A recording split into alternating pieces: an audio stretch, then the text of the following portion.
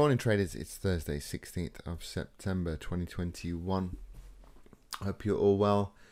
Just have a little look at the news today. We had some Australian news out in the early hours, 2:30 a.m. UK time. Employment change, unemployment rate. So a bit mixed there, negative and a positive. So some good news and bad news there.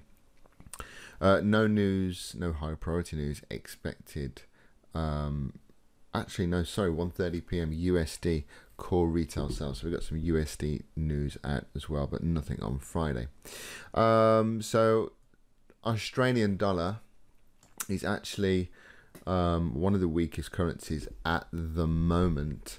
What I would say is, though, that it still remains at daily support. Doesn't mean that that can't break. Okay, but we've got this support level where we've had a couple of false breaks here. Look back in July. So, you know, while it's we have a daily close above this level, then I remain bullish. Okay, but and still we really start impulsing to the downside, which I don't believe we are. You just have to remember where price is. So not completely sold, if you like, on dollar Aussie weakness at the moment. We could see strength come in. It's in a nice position where this could reverse. But looking at the dollar's been very bullish this morning. Well, the dollar index, I should say. This is a chart of the dollar index. Now, the dollar index, whether you guys know this or not, I have mentioned it a few times, but the dollar index is basically a measure of the United States dollar relative to a basket of foreign currencies. Those currencies are the euro, the Japanese yen, the pound sterling, GBP, Canadian dollar, Swedish krona, and Swiss franc. But the euro is the biggest part of the dollar index. Okay, so within those basket of currencies, the euro makes up 57.6%. I think it is 57.6% of the dollar index. So whatever the euro does will, you know, affect the dollar index. Now, interestingly enough, earlier on, we had an ECB policymaker called Ollie Rehn, I think his name is R-E-H-N. Basically, he said that rate hikes, so interest rate hikes, were not yet in sight, but it will happen one day. Now, the market has taken that as negative because generally, as a rule of thumb,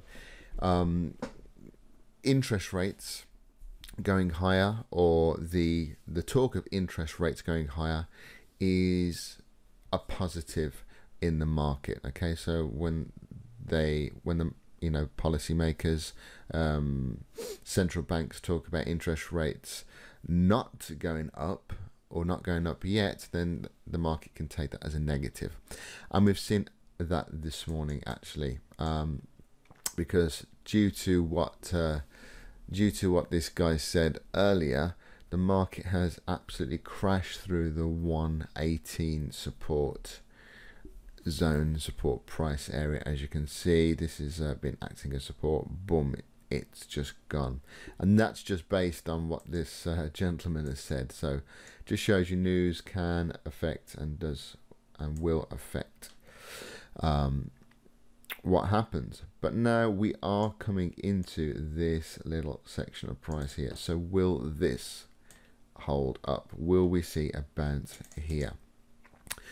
I'll just show you the bigger structure for euro as I see it. Okay, bigger structure.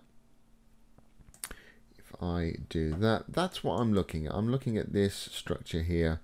We've got a major support here and a bounce here, look guys, and what I am seeing here is it just kind of it's shouting at me saying inverse head and shoulder pattern.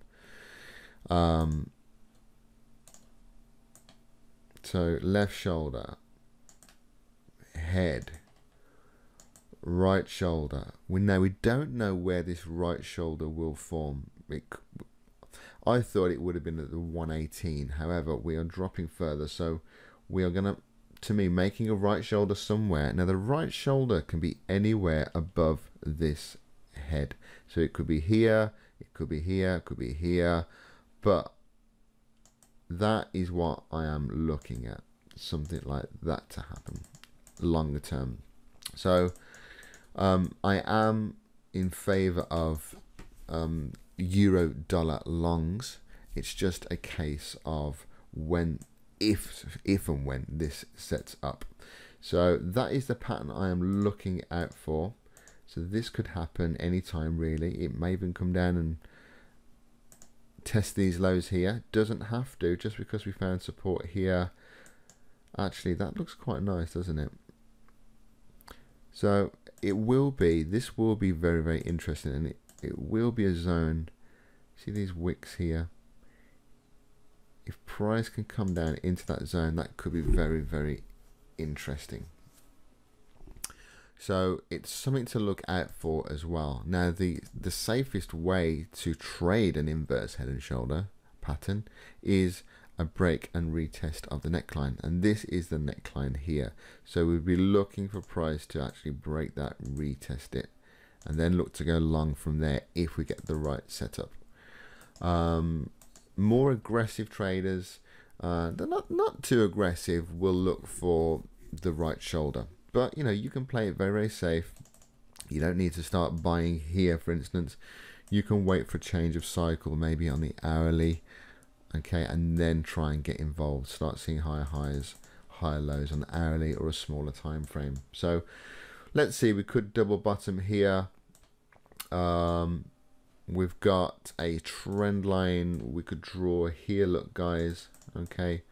So if we start seeing price, very aggressive traders might look to trade from down here on a smaller time frame. That is fine as long as you know what you're doing.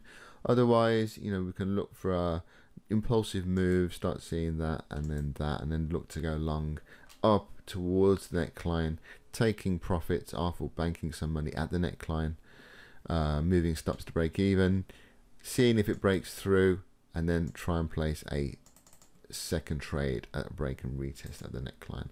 So that is my kind of view of euro dollar.